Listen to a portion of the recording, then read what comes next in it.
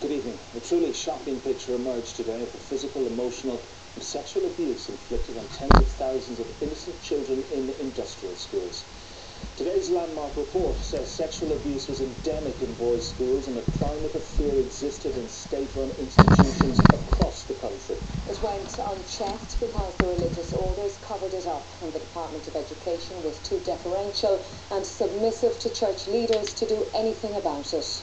The report, 10 years in the making, sets out in harrowing detail how children were failed repeatedly by the institutions of church and state for 5 decades. The 5-volume report was finally released at a press conference in Dublin this afternoon, attended by dozens of national and international media. This is the end of a long journey for us in the Commission, but that is little when set against the long search for justice and recognition by victims of institutional abuse. Over the past 10 years, the Commission to Inquire into Child Abuse heard evidence from over 1,000 men and women who reported being abused in 216 schools and residential institutions between 1914 and 2000.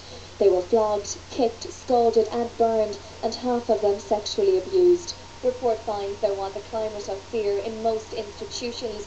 Children lived with the daily terror of not knowing where their next beating was coming from.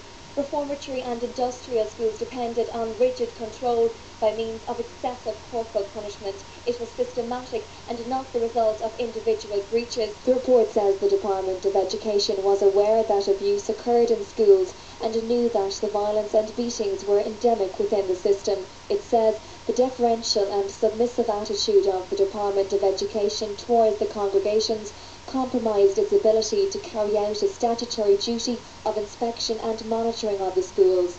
The Commission makes a number of recommendations. A memorial should be erected with a permanent apology from the state. Counselling and educational services should be available. Family tracing services should be continued, and the provision of childcare services should be reviewed on a regular basis.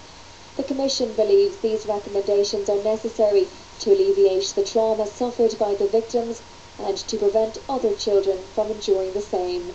Diane Connor, TV3 News.